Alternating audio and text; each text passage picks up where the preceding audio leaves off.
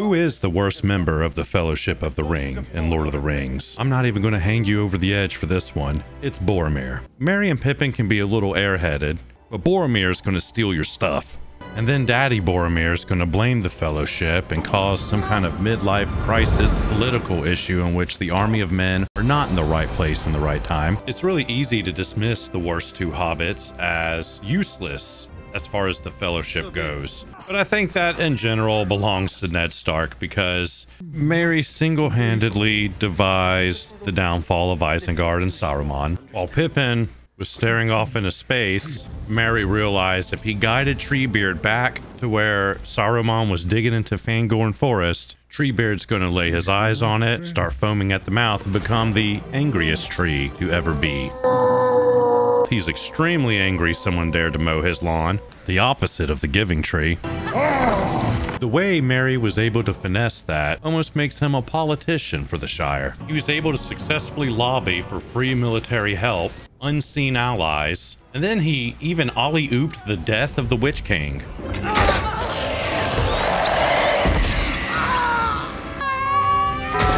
While Pippin did trigger the chain of events that left Gandalf tumbling towards the center of the earth with the Balrog. Fool of a took.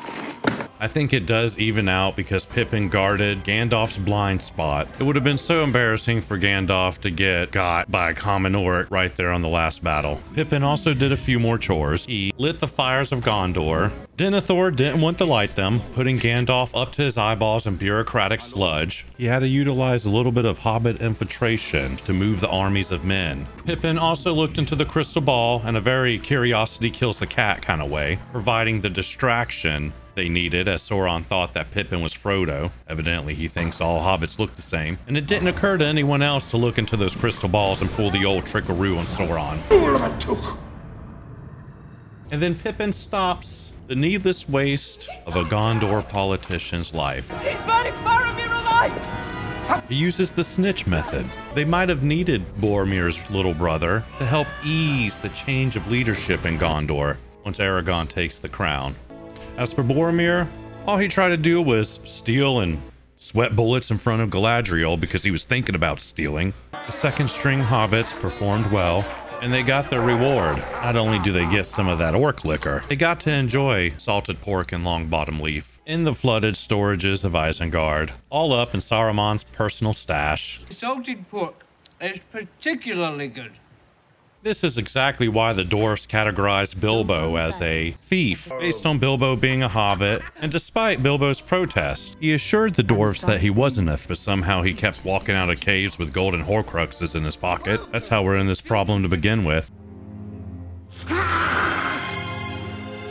Merry and Pippin certainly felt life when they were drinking Ent drafts in the Fangorn Forest, helped them grow a little bit more. Apparently, the Ents have two types of these drinks. They keep them in river basins. At a glance, you might think it's tree sap or tree water flowing down, but really they're stone basins, supposedly only river water and possibly a few things mixed in. One type of draft is supposed to nourish. The other type of draft is supposed to refresh.